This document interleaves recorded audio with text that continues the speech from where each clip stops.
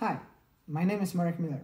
Some of you may recall me from my former job. In 2019, I was the Google News Lab Teaching Fellow for CEE, where I was responsible for organizing workshops for journalists from all over Central and Eastern Europe.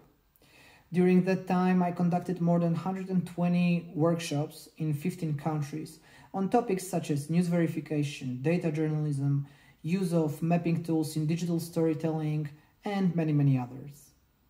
Now that I'm kind of missing this journalistic evangelization, so to say, I thought maybe I could record some short videos around topics that I love, meaning media and journalism, that could maybe become some food of thought for others.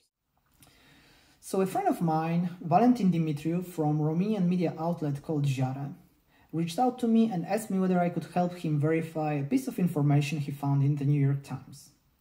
The news was about the supposedly FDA-approved rapid blood test that in just 2 minutes would give you results whether you are or aren't COVID-19 positive.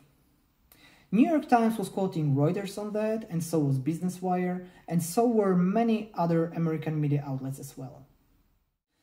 Now, if we are talking about credible news sources, in my opinion, brands like New York Times, Reuters, they rather fall into the category of credible ones, right?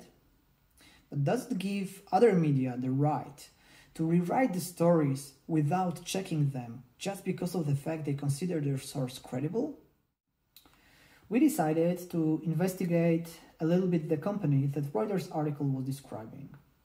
Despite being a distributor of a number of medical supplies, oddly enough, their online communication had just begun 1 month prior to the supposed FDA approval of their product. Now, this didn't have to mean anything, but not having any kind of social media activity nowadays seems a little bit strange. Looking into FDA website wasn't much help as well. Within daily FDA statements about new approvals for different products, the name of the company was never mentioned. But there was a number of product symbols, although none of them matched anything you could find on the company's official website. None of them mentioned the name of the company at all.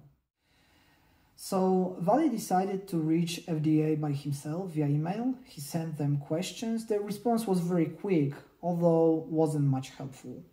They thanked for letting them know about the problem, and they promised to check the problem with their compliance team. So during the entire process of verification of the news in New York Times and also in the Reuters article, we couldn't find any kind of confirmation that the information there was true. Romanian Ziară decided not to run the story. What they did was much more interesting. They wrote a long piece describing step by step why they weren't sure about the information itself.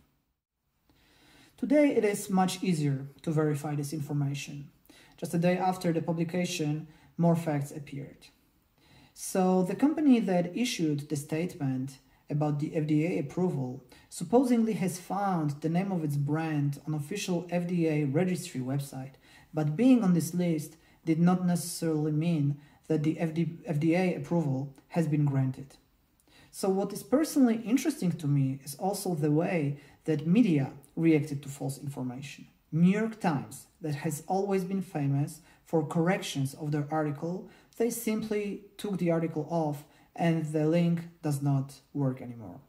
Something opposite to this was done by Reuters, which left the sublink of the article with information that the previous article that they published was not true.